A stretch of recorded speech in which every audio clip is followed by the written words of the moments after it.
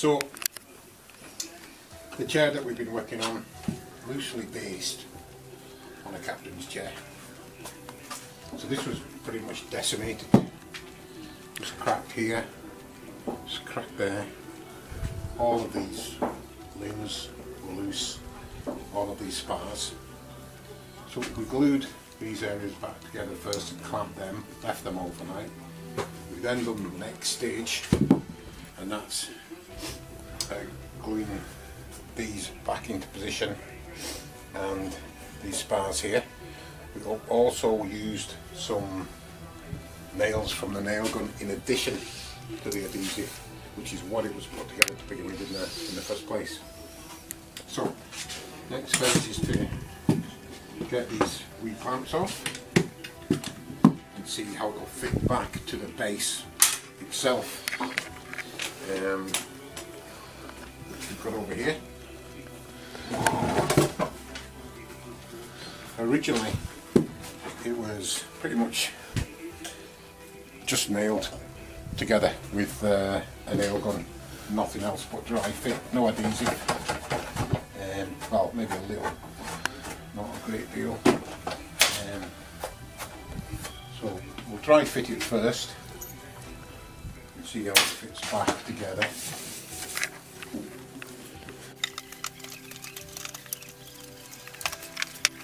Yeah, so that's pretty much the dry fit, which tells us it will go back together. So we're going to obviously glue all these, wrestle it back in, then clamp it for the next phase. Tell you a bit more about the chair. Reclaimed. It's basically saying you've reclaimed timber and made it into something that's useful from sustainable sources. Then made it look like a fancy chair, but actually it's been put together quite poorly. Not really any adhesive, no screws, no method of woodwork jointing as such. Just banged together quickly and cheaply with a range of different woods from different sources, and probably, believe it or not, sold for £300–400 because it looked the part and it had these wee badges on it, and people like this kind of style of having a captain's chair. You know, to sit at the desk, do a bit of work, at home, whatever. But there's a lot better captain's chairs than this. I'm just going to use polyvinyl acetate, which is a wood glue. If you've got clean surfaces and the joints fit pretty well, then there's nothing much better. Available from national chains of coffee houses. Plenty of different ones to choose from. Not ideal for messing about like this. Porous surfaces like this, one good coat on one surface will do.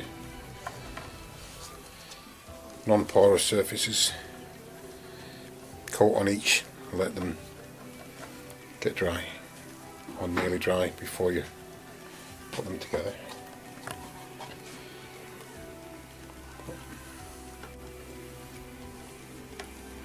There's going to be a couple of holes and dings around these areas where some of the wood's broken when they were separated, but we'll just use a filler to fill them, and if we need a bit of colour on it, then we can apply a bit of lacquer or stain to hide those very small repairs. Having gone through the dry fit stage, it kind of tells you how the chair likes to be manipulated to be put back together. So when you actually have applied the adhesive, you already know how you're going to push it back together. It's quite quick, and you can see it's gone back together fine. You then need to clamp it. For these, what we're going to use is this this kind of medium weight clamping, which will be adequate for what we're looking to do. Just going to put a couple on the back here.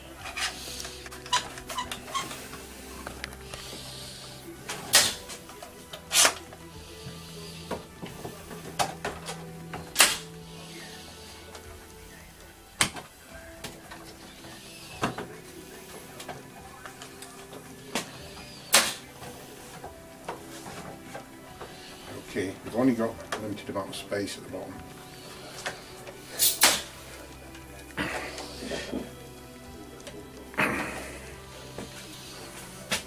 So what we're looking for is for the glue to start squirting out of these edges, because that means you've filled it enough for it to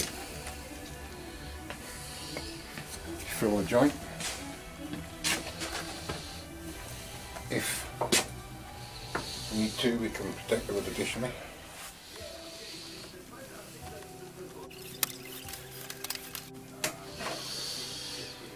Again, the glue's starting to spoosh out. So cloth, water.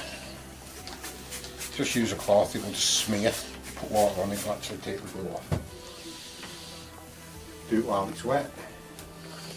If you wait till it's hard, you'll have to scrape it, and you'll probably end up scratching the wood if you're not really careful.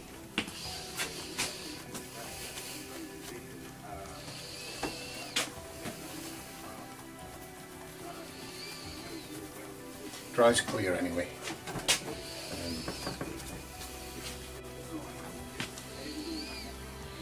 Okay, so now we need to get ones on this angle here.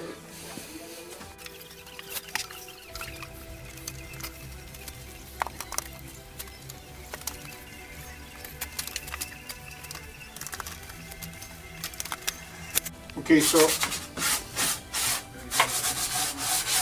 our chair's back in one piece.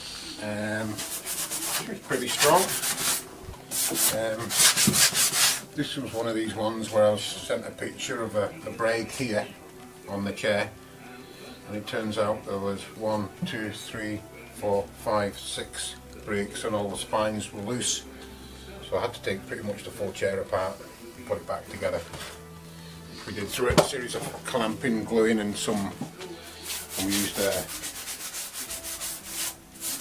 nail gun as well. So before I put the base back on the chair, it needs a wee clean up. So I'm gonna clean it up using a solvent-based stain. So again, before you apply these things, do a little test area, see if you think it's compatible.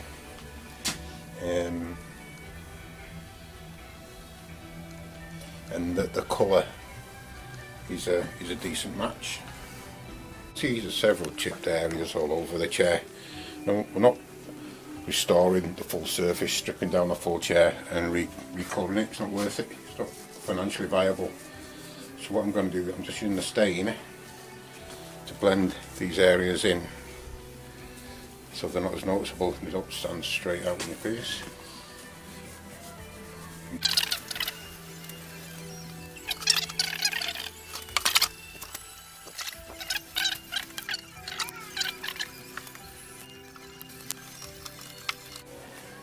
This stuff won't come off your hands, always wear gloves, and it's solvent based, so it needs to be in a relatively large ventilated area using it.